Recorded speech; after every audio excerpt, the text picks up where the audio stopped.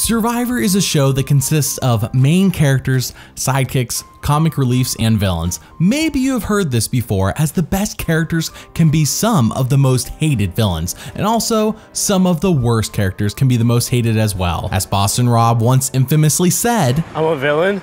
Well, it's all in perspective, I guess.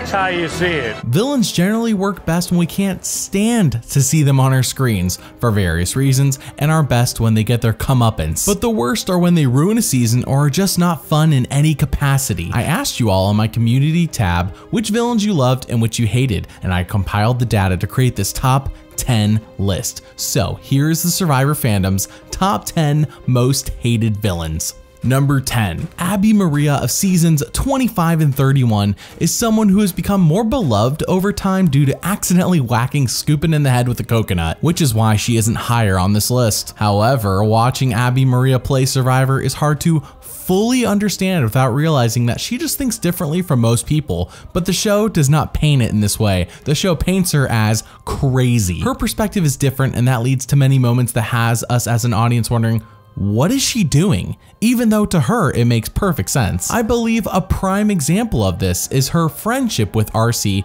seeming to be a strong connection right out the gate, which includes RC sharing with Abby the idol clue she finds. But then right after that, it doesn't take very long for Abby to go full villain and turn on RC for something she doesn't even do. I just don't know if I can trust RC all the way, because I feel that she's getting a little bit too close to Mike. I catch them whispering a little too much. I catch them switching conversations when I walk in. If she screws me over, that's it, she's dead to me. To me, Mike is like my father. In fact, it doesn't matter if you like Mike or not, you're playing the game. I thought Abby was my number 2. I thought she can handle it, but she can go off like that, and that really makes me nervous. She thinks that I could be making sub-alliances, and I'm not. I wouldn't lie to you. I haven't lied to you, and you have no reason to think that I would lie to you. I am your friend. Me too. But if it's with me, you're dead. Seriously, you are done. Even if Abby is right, the show never gives us anything aside from Abby's perspective, which is being painted as unreasonable. Abby does continue to do this all season, and if she perceives anyone as having turned on her, they're dead to her. That seeming unwillingness to work things out, combined with her also seeming unreasonableness, makes her the perfect person to be that villain of season 25. But when Abby's brought back for season 31, she fully embraces how she was painted before and amps it up to 11. She acts more ruthless, more unforgiving, and plays it off like, hey, I'm the normal one. Some find this fun, but no one can deny that Abby is anything but a great villain for the show. 8th person voted out, the 2nd member of our jury, Savage. Savage, chopped spoken. You made it to the jury. Oh, right back at you. By the way, thanks for watching, commenting, and subscribing. Did you know I made this video way back in September of 2022? Well, for only a few bucks a month on Patreon, you can pick what videos I make like this one and get them all months early. So come on over to Patreon to support Once Upon an Island and get to have a say in what I make. Thank you for your support. Number 9. Have you ever met someone who lacks self-awareness in a way that is so annoying? That's Philip Shepard of seasons 22 and 26, as he has this sense of ego that pervades his every thought and action in a way that I'm sure Survivor had to do very little work to make sure he is perceived as a villain by us as an audience. His infamous feud with Francesca in both seasons he plays is played off like a joke somewhat, and truly Philip could be perceived as funny in both of his seasons, only for a short while. But then he is given far too much airtime in season 22, and you're just waiting, hoping and praying that he will get voted out. And with that, he'll learn that maybe he wasn't as great of a player as he thought he was. Francisca and Christina asked me to cast my vote for Rob. That is not true. Excuse me. I asked you to vote Excuse me, for I Rob. didn't interrupt you while you spoke. I want to finish what I was saying. Christina, did I ask him to vote for Rob? Excuse me. Absolutely not. Excuse Absolutely me. not. Excuse me. You are a crazy person. Jeff, I'm a former special agent. My vote tonight will be for Francesca. Francesca. You and Francesca. But, you know, Philip has completely learned how to pronounce my name, so. Francesca. You're welcome. Did you work on saying her name? No, actually, I could in fact say her name before, but during the course of that tribal council, there were certain things that were said, and rather than use an explicative, I decided to say Francesca. No, I'm quite rational, and guess what? I was going to vote for Francesca because that meant Francesca. My mouth is dry and I've been getting treatment for it, so. But no, he actually makes it to the end and gets second place. It's especially crazy because to us as an audience, we know he was dragged to the end to be Boston Rob's GOAT, but Philip thinks he earned the second place victory. He also walks around in pink underwear, nicknames his alliance Stealth are Us, and is very serious about it. It's like hanging out with that one kid who takes everything way too seriously, like we're just trying to chill, but oh no, this is serious business. That's Philip, but like all the time. He also infamously gets into a fight with Brandon Hance that helps taint the entire pre-merge of season 26, but the saving grace is that finally, in season 26, he is given his comeuppance. Like I said before, Philip always starts off fun and quickly deteriorates every season he's in. With me in control of it, like to a certain extent the way I've tried to play it right now, I told you, you were going to get above the slot where you finished last time. But you don't slap the gift horse. I've always been annoyed at Philip. I've listened to him, I've kissed his butt. I apologize as a man. Hey man, I'm sorry. I hope we're okay. Am I still? No, you're not. In my book, you're persona non grata. Like, still wants to get me voted out? We squashed this. I thought we figured this out yesterday. Yeah. Everybody actually doesn't like you. Well, guess what? Guess what? Then they'll vote me out. They'll vote me out before they vote you out.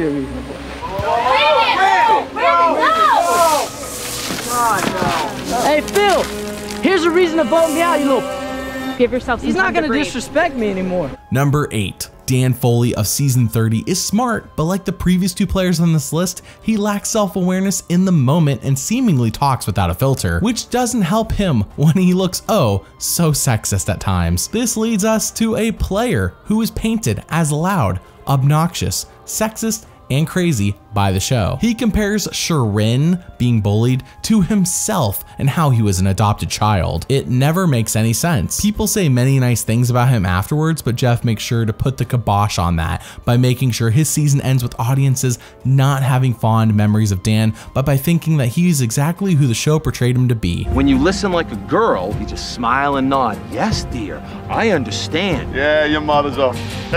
Close your mouth, open your ears. She loves to play the victim. My scenario really isn't much different than hers. So you had domestic violence in your upbringing? I'm an adopted child. Do you have a prejudice against women? I do not have a prejudice against women. Maybe she's an idiot savant. I'm leaning more toward the idiot side. Somebody slap this woman. For the love of God, just slap her and shut her up. But the black mark against Dan is from the story's perspective, as this season's good guy and eventual winner Mike decides at the last second to make a strategic move and then changes his mind. This annoys everyone in the moment, but people generally move on from this, but not Dan. From that moment until the end of the season, he takes this personally, and there's almost nothing worse storytelling wise than for a villain to be directly opposed to the hero character while also painting the villain as unreasonable. Mike does turn this around by the end, but Dan is so full of himself at the same time. Mike. Oh, Mike. Colby Donaldson proved that just because you win immunities doesn't mean you get to win this game. You're right. You got to get to the end with the right people, and you got to put the right people on the jury. And Mike, you didn't care about the jury. All you cared about was making it to the end. Well, let me tell you, brother, you damn well better care about us tonight, because there's no necklace to save your ass tonight. Thank you. Number 7. If Scott's comeuppance in season 32 wasn't oh so poetic, he would be higher up on this list as a hated villain. While I can see positive attributes in almost everyone who is lower on this list, even though those attributes are heavily outweighed by the negative, Scott has almost no redeeming qualities on Survivor. He is brash, rude, and at times sexist. Him and Jason go hand in hand in a way that makes them absolute jerks to everyone. When things don't go his way, he acts like a baby, like in the post-merge when he decides to sabotage everyone. It's time to try to make life as miserable as possible for everybody else. Took the machete, took the axe, went back up in the jungle a little bit, and we hid the tools. Certainly I'm not gonna just lay down and say, hey, good game. The only thing we can do right now is fight, and so we're going to fight. And if fighting means making everybody else miserable in the process, that's what I'm doing. Now, do you know where the machete is? Axe and machete gone. No machete. Sabotage. What is it, honey? I think that would be the I correct think that word, would sir. be that is so mature. But despite Scott constantly treating pretty much everyone with a lack of respect while being rude and thick-headed, it is all made up for when he gets his comeuppance. At this point, him, Jason, and Ty have 2 idols, and if combined, they can create a super idol that can be played after the votes are read. Now, Jason and Scott have been treating Ty with so little respect, despite the fact that Ty is with them. They are an alliance, and yet Ty is treated like the little kid brother who's being dragged along. So at that tribal council, when Scott is voted for, 9th person voted out, the 4th member of our jury, Scott.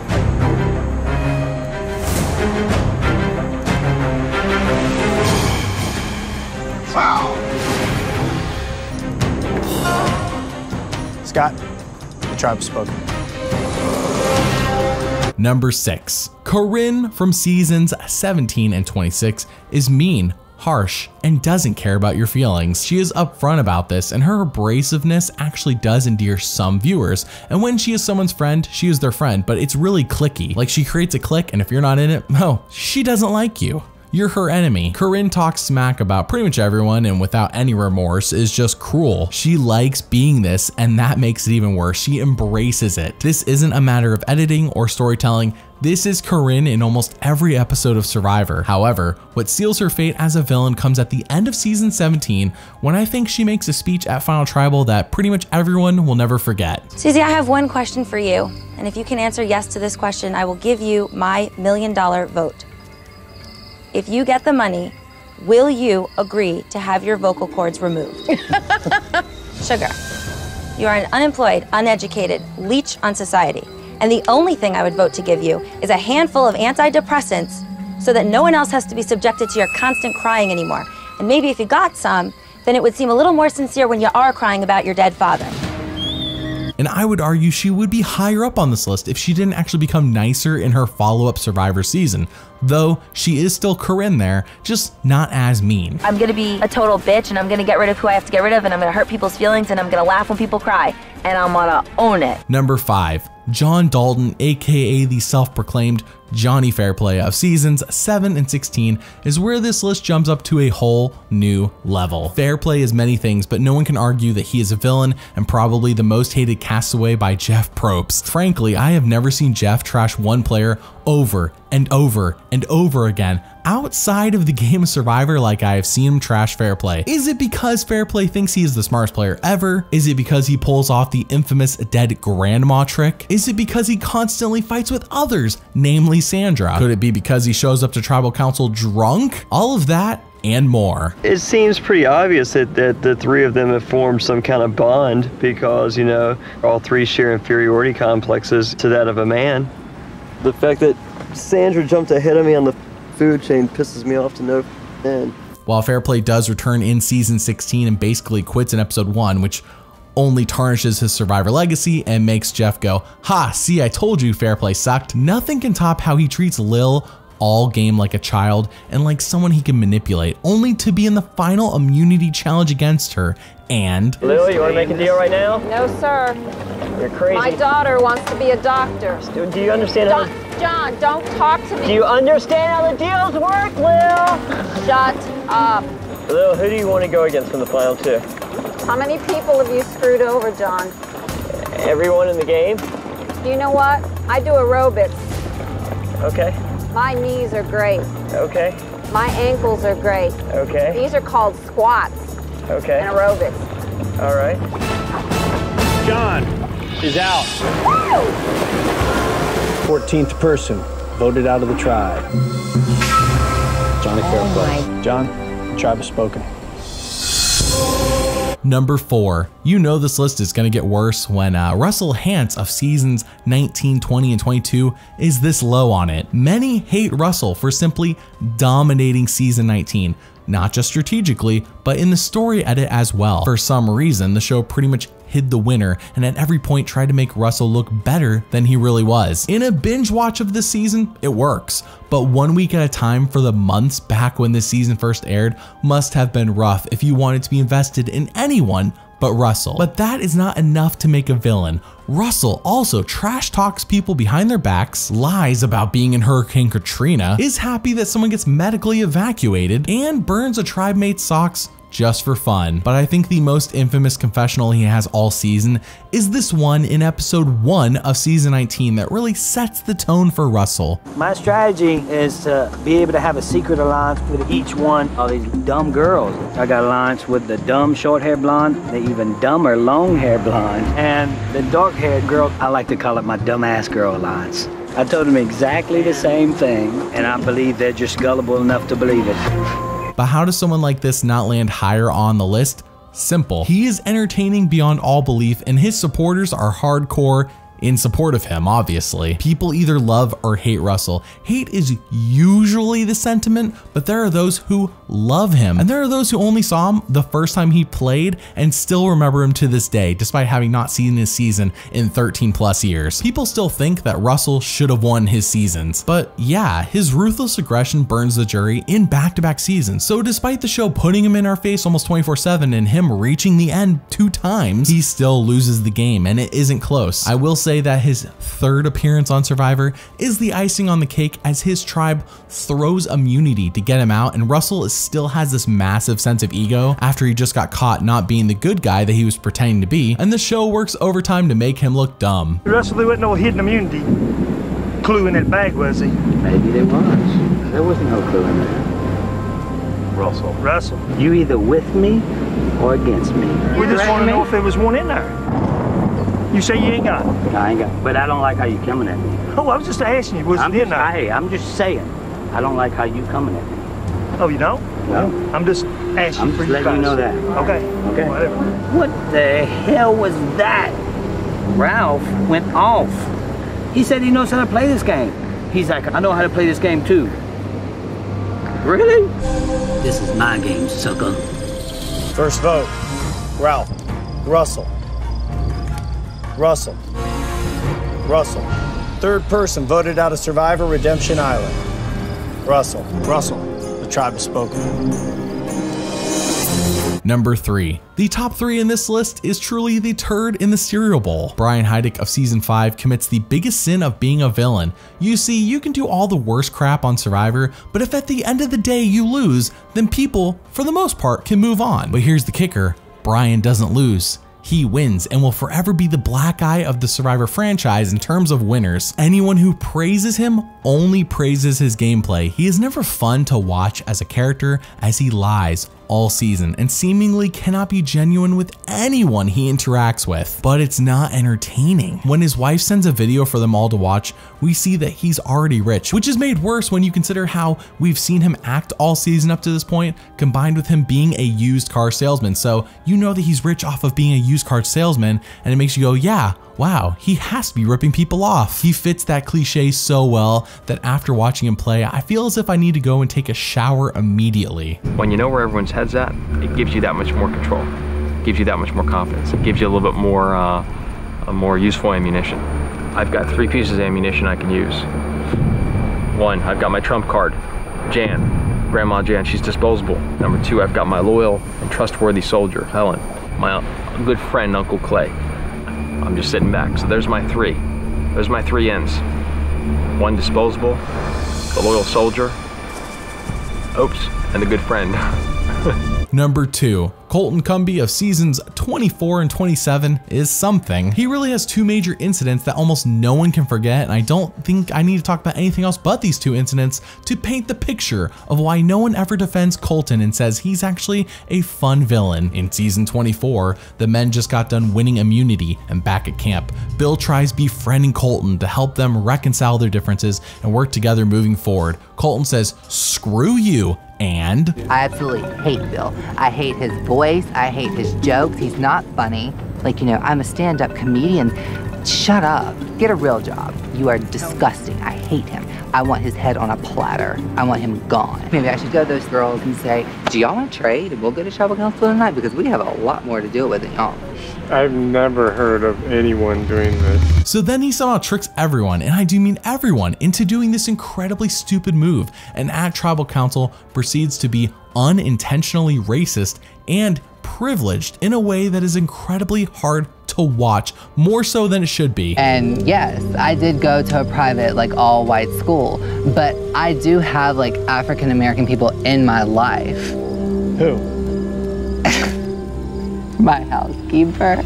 So, I mean, like, that just put us on a weird vibe from day one. But she's like a member of our family. Like, she's a paid member. Yes. I mean, you know, yeah, she doesn't work for free. The problem I have with Bill is that he's poor, pitiful me. I'm poor. Like, I don't associate with people like that in the real world, and I'm sure as hell not gonna associate with people like that out here. Bro, you haven't worked an honest day in your life or had to actually go out and get a job. Don't judge me. I don't judge you. So don't look down at me. Don't call me names. And for the love of God, I work with people and for no one. You got that? Whatever, Bill. Then, 2 episodes later, Colton leaves the game due to medical reasons when it seems like things aren't going his way, and the show paints this as a quit. They really don't want us to have any sympathy for him at all. So when he is for some reason asked to play again in season 27, a baffling choice to be sure, quickly things are not going his way again, and now Colton, you're crying. What are you crying about? I don't want to be here anymore.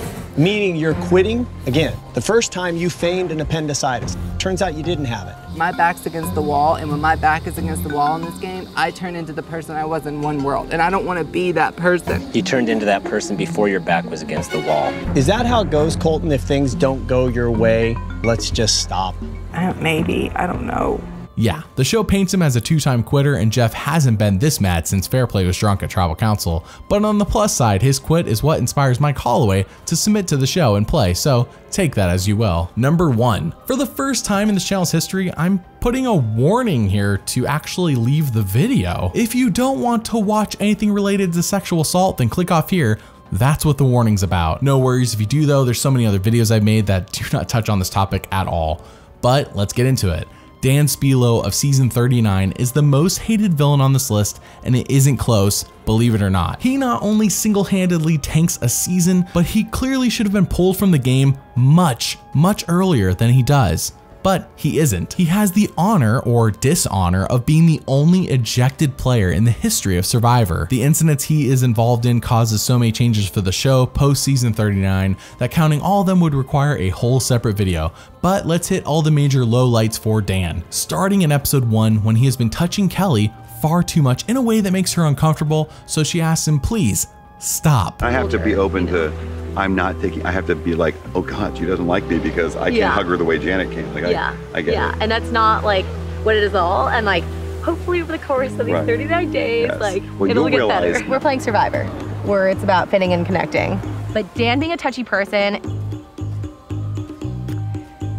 it's a lot. We kind of talked about it, and it's a really good conversation, but I feel like Dan's lack of spatial awareness, I think, is gonna hurt him in the game. That could have been the end of it, a simple learning of a lesson, but no. What makes this worse is how the season proceeds as normal with Dan being a regular non-purpled character until the merge hits, and then all of a sudden the show breaks the fourth wall and paints Dan in a light that left every live viewer with their jaws on the floor as it happened.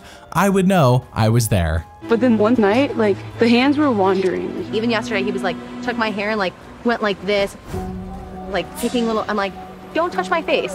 Like, I lay awake, his arm smothers me, and I feel like someone like wiggling my toes. It's just inappropriate touching. As soon as he had his arms on Janet, he was good. So like, I didn't get touched at all. It was great. Like, the first few nights that we were here, I was next to him, and he would have his hand right here. Oh, God. I'm sorry. I was looking to see how much sand there was. My hand's clean. Then your hands are not clean, Oh my God, I just scrubbed them in the water. 8th person voted out, the 2nd member of our jury. Kelly. Yeah, I'm about that torch down. Kelly, the tribe has spoken. What are you feeling right now? Is the bottom line we're not going to let this go? Since it won't be let go, right, clearly, Jeff, right? It won't be let go. You're right, I will never let it go. Keep in mind, these are just snippets. This stuff goes on for so much longer and has massive consequences across the board. So you might think at this point that the show would purple Dan, so we basically forget about him existing since they have done this to other players for committing far lesser offenses. But they don't. He isn't pulled from the game and remains a presence all the way through the finale until fan favorite Elaine is voted out when we next see a decision has been made and Dan will not be returning to the game.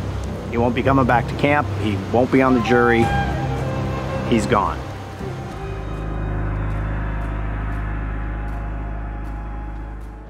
It takes until the finale for Survivor to do something, and wow. I wasn't there, I can only judge based on what the show shows me, but what could have been a solid middle of the road season is tanked so hard, and it's all due to the actions of one player and the show's handling of him.